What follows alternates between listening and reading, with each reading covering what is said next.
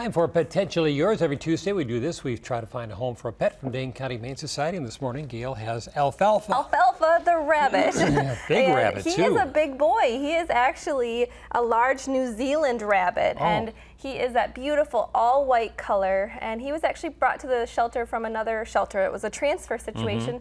They just didn't have enough room for all their nice bunnies. And so he came to us.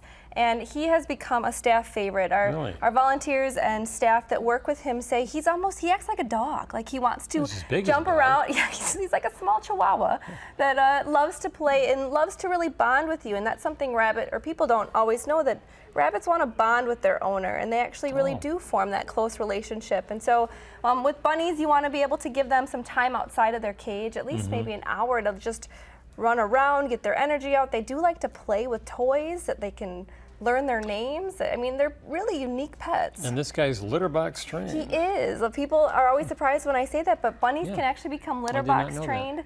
They want to have a clean environment, so that's neat too. So you can have a bunny-proofed room and know that he's going to go to the bathroom in his cage. Talk about his little nose here is really going, and that's a sign that he's calm. Yeah, right? he's checking everything out right now. That's a sign that close up.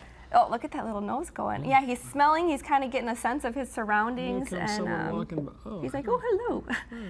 And he won't eat I brought him a nice little breakfast of some treats. Not hungry, I'm on television. Not feeling it. But it's important for rabbits to have, carrots and some good greens. They need to have Timothy hay at all times. Oh, do you want your hay?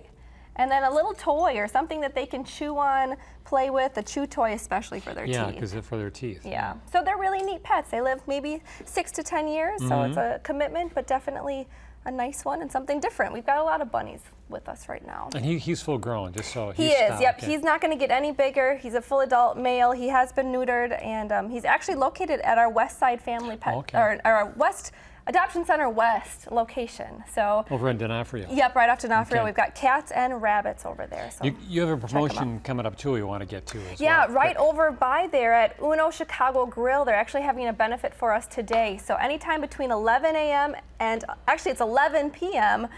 You can go in and 20% of your bill will go to Dane County Humane Society. Oh, okay. So go in for lunch or dinner tonight, and there's a coupon you need to print off and take in. You can get that at giveshelter.org, but 20% of your bill will go to the shelter, so cool. Last week's pet, the cute Pitty Paris, yeah, pretty Paris. She's still looking for a good home. She's so beautiful. Our pit bull terriers are wonderful dogs, and she was loving her squeaky toys. Remember, she was like rolling off the stage there. But so come and give Paris a chance, and Alfalfa, 2 good animals. Okay, Gayle, thank you. Thank you, Rob. Thanks, Alfalfa. You know where to go to check out the animals. GiveShelter.org or give the Humane Society a call.